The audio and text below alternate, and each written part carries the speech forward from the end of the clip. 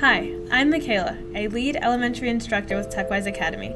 Today we're going to be working on characters with Scratch Jr. Scratch Jr. is a free app that combines coding and creativity. We can create different stories, different animations, different games. Today we're going to be focusing on characters. On the screen is Tick. This is a character that Scratch Jr. gave me to start out with. It could also be Scratch Cat, depends on which version you're using. So if you're using a different version, you might see Scratch Cat here. If I want to move Tick to a different location on my screen, I can click and drag. So it's over there, perfect. If I do not want Tick, if I want to delete Tick, there are two different ways I can do that. One would be pressing and holding on Tick over here. So press and leave your finger there for a second. I could delete Tick here once the X shows up. Or I could delete Tick here when it starts to wiggle and the X shows up.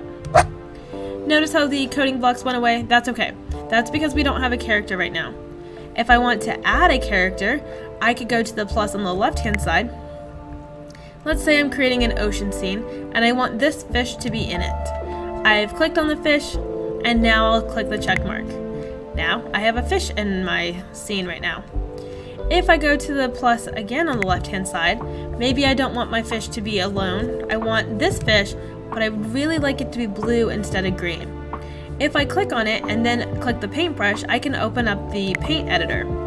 So this side has a couple of drawing tools, and this side has a couple of editing tools. The squiggle is how I could add to it. So if I wanted to have a red squiggle, I could do this. Now, I know the fish is not touching the squiggle. This would move as one character. I know there's space between it and they're not touching, but if I were to code this, Scratch Jr. says it's one character. So if I coded it to the right, the fish and the squiggle would do the exact same thing. If I want to undo that, I can change my shapes. I could also change my line thickness. So if I want a square, I have a square with thin lines. If I click one of the thicker ones, now I have one with thicker lines on the outside. On the right hand side, this mouse pointer, or this arrow, is how we can move the character by clicking and dragging on it. This two circles, this rotating tool, will turn it. I am clicking and dragging on it. And then this stamp feature will make another one of it. So if I click on it, now I have two fish. The same thing as the fish and the squiggle, these will move at the exact same time. So if I want them to code to the right, they would move at the same time. If I don't want to have two fish, I can either A, undo it, or B, I can click on the scissors and cut one or delete it. So if I do that, I can click on it, and now it's gone. The camera feature allows different objects or even you to be in your game or story or animation.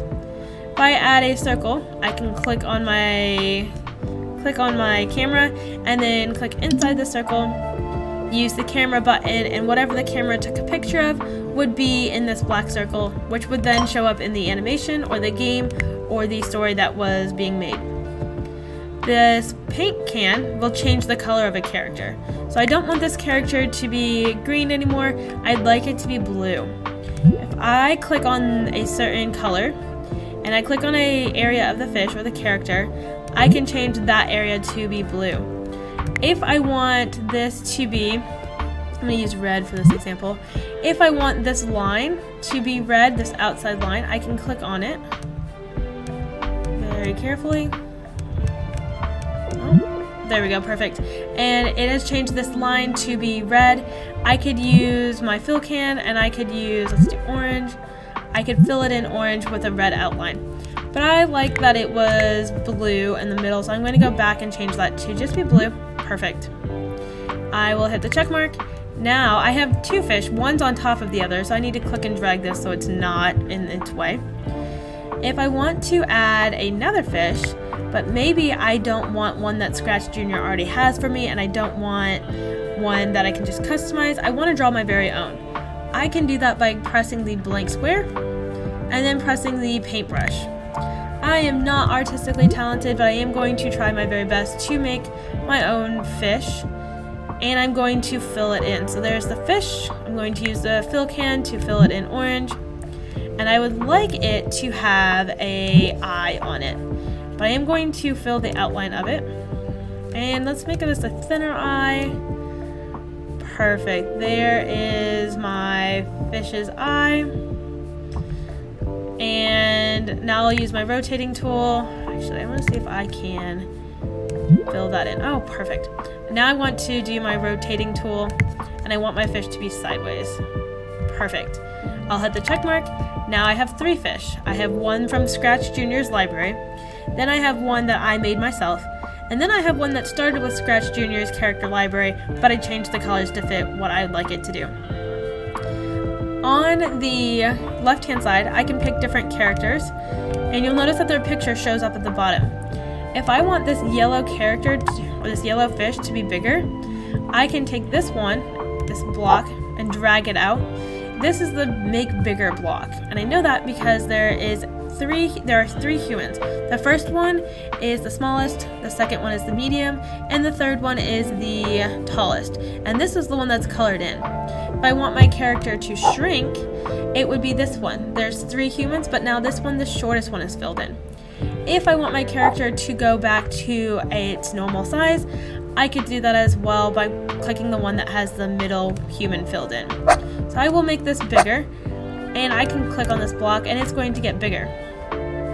If I want it to make it bigger faster, I could change this number under here. So instead of a 2, let's do a 10. So now it'll get much bigger and pretty faster, or much faster as well. If I want it to go back to its normal size, I could do that. And I could have shrunk it if I wanted to, but I like the idea that I can just make it go back to its normal size. If I don't want to see the character for a little bit, maybe I want it to hide, maybe it's going to appear later, I could click this invisible human and it will make my character hide. In order to make it come back, I can click the human that's filled in and it will show back up. If I want to have it the exact same fish, maybe I want this fish and I don't really know how many times I clicked on it to get it this exact size, I can make a copy of this exact character. And how do I do that would be taking the character and dragging it from the character list all the way over to the background. So now I have 2 fish, and it looks like the code transferred as well. These 2 are different characters. They're the exact same fish, but now I can give them different directions if I wanted to. I can make this one swim up, and I can make this one swim down if I wanted to do that. This was a quick video on our way to characters. I hope that you enjoyed this video, and check out TechWise Academy for more Scratch Junior tutorials.